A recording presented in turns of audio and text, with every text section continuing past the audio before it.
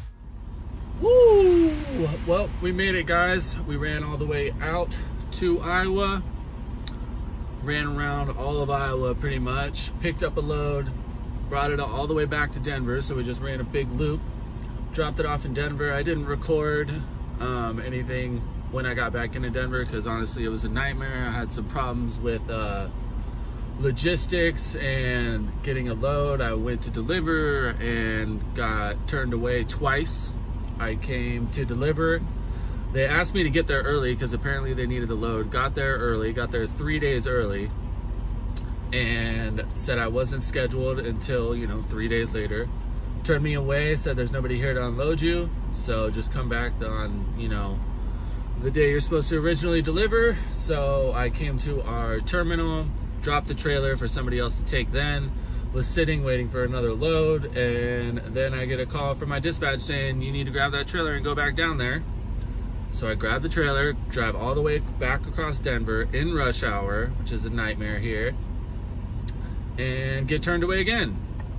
So I will be compensated for that. My company is good about that, so they're gonna, you know, they'll hook me up with some coin to, you know, try to help me out with that, because it's not my fault. They sent me there, I got turned away twice. So I wasted a whole day essentially that I could have been driving.